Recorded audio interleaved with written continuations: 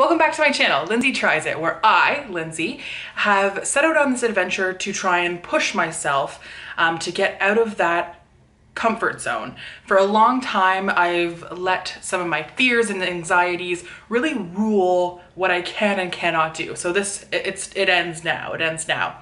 So today's topic is makeup, which I'm sure for a lot of people is the opposite of scary. It's exciting, it's a way to express yourself, and I totally agree with those points as well, except it's always been one of those things that I've been interested in, but had this feeling that it wasn't for me. It was for other people, it was for people that looked different than I did, and you know, I would never be able to accomplish any of those looks that I see on YouTube, so why even bother? So because I'm trying this new thing where I say enough, I'm not gonna let that fear stop me from doing what I need to do, I'm gonna try and do a full look today. So I know I'm not skipping out on anything here. I'm doing the full foundation and primer and contouring. I even bought fake eyelashes, and I can't tell you if I've ever worn these before in my life, but I've seen enough videos, I thought it was at least worth a try. Something to remember too, anxiety kind of works different for everyone. The things that provoke my anxiety won't necessarily be the same for other people. The more you let it stop you from actually doing the things you want to do, the easier it becomes to avoid those things. Makeup has always been one of those things that I enjoy. I think it's beautiful. I'm so impressed by people who have the talent to do it, but it's been something that kind of scares me. So I've stuck to pretty much the same routine my whole adult life, which is like mascara and go, so nothing else. And I think I've always wanted to experiment more with makeup. It's not necessarily just wearing more makeup, it's expressing myself in a different way, or, you know, maybe calling a little more attention to my face where I tried to hide it before. So that's what I'm going to try to do today. I'm going to try my best to remember the tips that I've learned over the past years of YouTube videos that I've watched, and we are going to give it a shot.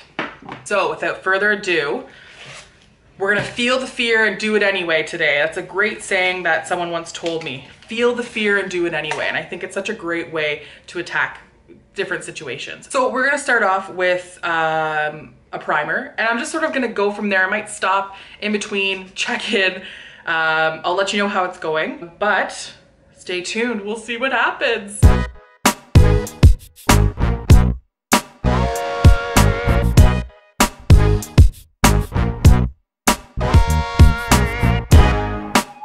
I swear, half these products I see in YouTube videos and then I'm like, yeah, I could do that. That could be me.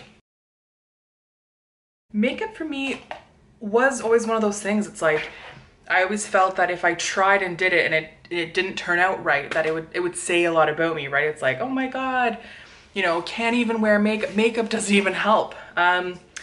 But that's something that I'm really starting to challenge. More like, you know, if what I try doesn't work today, it doesn't mean that I should never wear makeup again, or I won't ever try this again. It just sort of means that maybe what I did today didn't work, and that's okay. It doesn't say anything about me as a person. They say if you never try, you never know. Oh my God. So like, I don't know, do these things expire?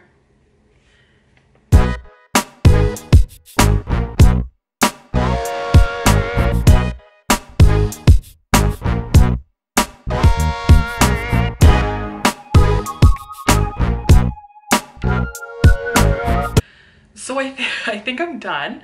It didn't take as long as I thought it would. It definitely took more time than my usual routine, but my usual routine consists of like 1 or 2 steps. After doing this, my verdict is I kind of like it. It's definitely different. I don't think I could wear it every day and be super comfortable, but I at least now know like that I have some sort of skill set, or that it doesn't look terrible. The eyelashes are pretty fun. I think it's the lip color that's throwing me off a little bit, but I don't hate it. And you know, next time maybe I'm going out or there's a special event going on, I think I'm gonna you know, give this another shot and try. It definitely wasn't as scary as I thought it would be. I mean, if I made a mistake, you know, you get a Q-tip, you get a wipe or whatever, and clean it up and move on.